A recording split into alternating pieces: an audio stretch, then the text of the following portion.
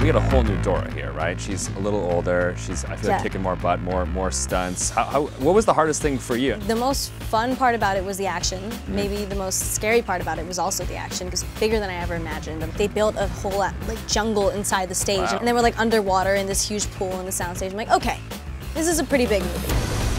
It is a bit of an origin story. It's the first time we're seeing Dora on the big screen and in a non-animated form, and so to see her brought to life, and she's no longer 6, she's 16. Tackling the biggest challenge of her life. High school. C'est quoi ça? The question is, would you rather go back to high school or just sit in a crumbling temple? Because I feel like I would rather take my chances in the temple than... Really? Yeah. Oh, so high school was bad for you? I don't know. Would you do it again? I liked high school. Yeah? High school was cool. No, yeah. I would pick the crumbling temple. Yeah. You would really? I wouldn't go through it again. Oh, right, yeah. But it's either that or the crumbling temple where you're gonna die. I'm like, yeah, I'll go high school. Crumbling temple.